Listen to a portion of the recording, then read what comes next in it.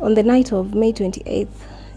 Of course, that's a day I'll never forget, because it turned my whole life upside down, so to speak. I was coming from a church service, which was something I did regularly. After coming back from my studies in China, I had been granted a full scholarship to do my master's there. So I had just come back just a few months later, and I was excited, upbeat, you know. I was happy and just looking forward to starting a life full of possibilities. So, of course, being a person of strong faith, I took church very seriously. And that particular night, it was on a Wednesday night. I had just come from my church service at the 680 hotel. So I was walking home after alighting from the matatu. From the bus termini to my home, it's about 300 meters. So it's not a long stretch. So I was walking, and on that particular day, there were no lights. There was a blackout in the entire estate. So, but I was not afraid, because it's not really an estate that is prone to crime.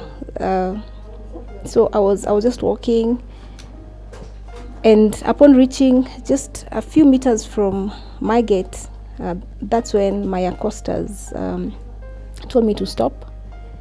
And they pulled a gun at me, and they proceeded to ask for my phone and the handbag that I was carrying. Yeah, actually that handbag was very dear to me, because I just bought it in China, and you know, it was one of those unique personal items that you just want to cling to. So after seeing, wow, these guys are really serious, I took out my phone and I gave them my bag. Yeah, upon which one of the thugs asked for my M-Pesa pin. I don't know, something just, you know, I was shaking and I could not even remember the digits. So that's when it happened so fast. Up until today, I always recollect the moments of that particular time, and I can't even begin to imagine that somebody can have such anger, and you know, he just pulled the gun and he pulled the trigger. And when you are shot, it's like things come to a standstill and you start seeing things in slow motion. That's what I remember. Everything was just in slow motion, and I remember falling back, because he shot me through my chest, and it went out through my thoracic spinal cord. So I fell to the ground, and I was semi-conscious. And the guy kept asking for the pin.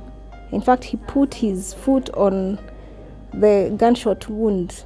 Yeah, I remember him putting it, and you know, just squeezing it, you know. And I just couldn't imagine that somebody can be so heartless.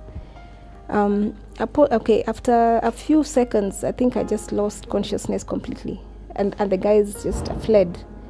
A neighbor heard the gunshot and he came out. He saved my life. His name is Nelly.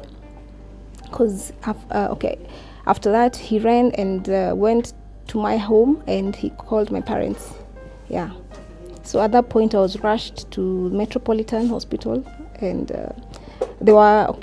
they could not handle my case, so they referred me to Kenyatta National Hospital. Yeah.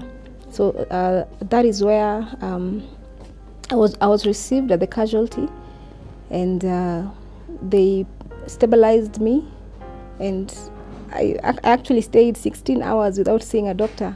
So 16 hours later, that's when the doctor came, and he drilled a hole on the side to drain the internal bleeding. I think it's just by sheer miracle. Yeah, I believe God sent his angel to keep me alive, because 16 hours later and you're still alive, you know, everybody says that's a miracle.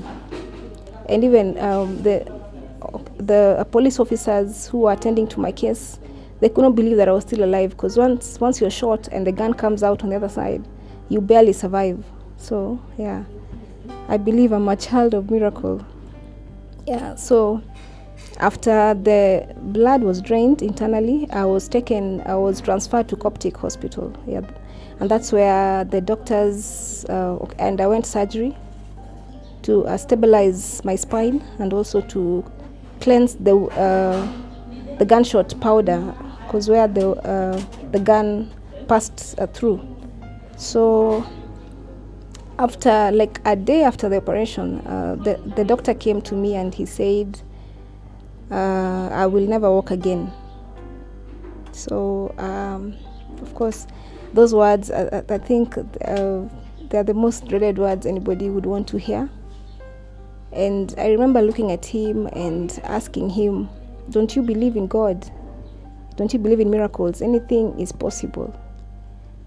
And at that point, he left, you know. I mean, he's a neurosurgeon, so I mean, that was his scientific take on things. Yeah. But I remember telling myself, you know, don't let this get to you.